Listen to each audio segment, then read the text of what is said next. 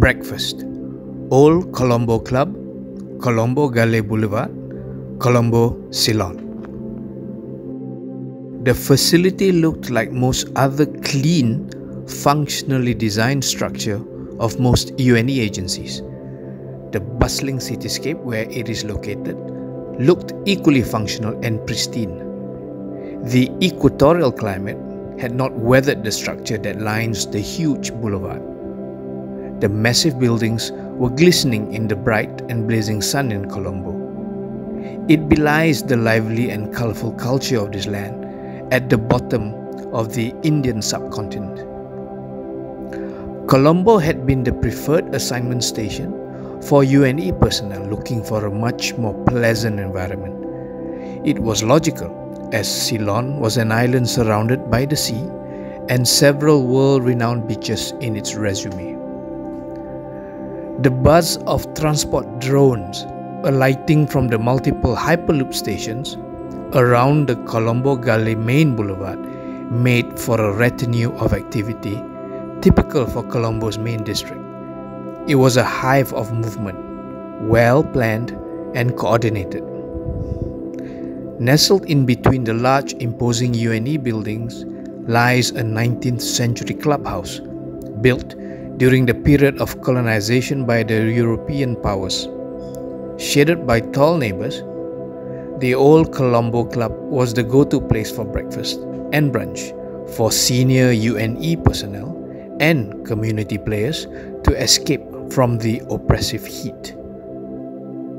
Their roti specialty was still handmade as cultural preservation is the club's main attraction. Enjoying the meal at the clubhouse becomes a social highlight for those that matter. Waiter, can I have another cup of tea, please? Right away, sir. The white uniform waiter with a clean hand towel draped over his left arm bows slowly and disappears into the clubhouse. The patio is shaded and surrounded by leafy palm fronds and low West African tall coconut trees. The old and large flame of the forest tree becomes the centerpiece of this well-manicured colonial garden. The patio was environmentally cool. It was maintained without any technological infusion and was filled with diners sitting in rattan chairs that surrounded low rattan coffee tables. The guests were simply enjoying the cool atmosphere of the clubhouse.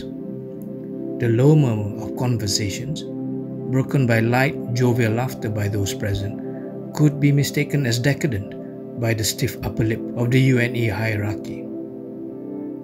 Excellent Ceylonese tea. I cannot get enough. Yes, it is, Azrin. Refreshing and light. Good starter for our discussion today. Aizat Adnan, the consummate negotiator and well-known supplier for all things UNE and more, has been patiently waiting for the opportunity to present his wares to Azrin Zainal, the senior logistics coordinator for off-world operations. A mouthful, but most everybody refers to him as the quartermaster. Azrin was in no rush. Being seen in public with somebody like Aizat is treading on governance quicksand. Azrin was one who was particularly careful about being seen in public with UNE-sanctioned suppliers, more so with someone like Aizat. The discussion. Well, it's not often we get to enjoy this cool breeze from the ocean and the shady patio of the club. Enjoy it, Aizat. Getting you in here has not been easy. Yes, of course. I'm sure you had a terrible time getting me in. Do not be mistaken, I am honored.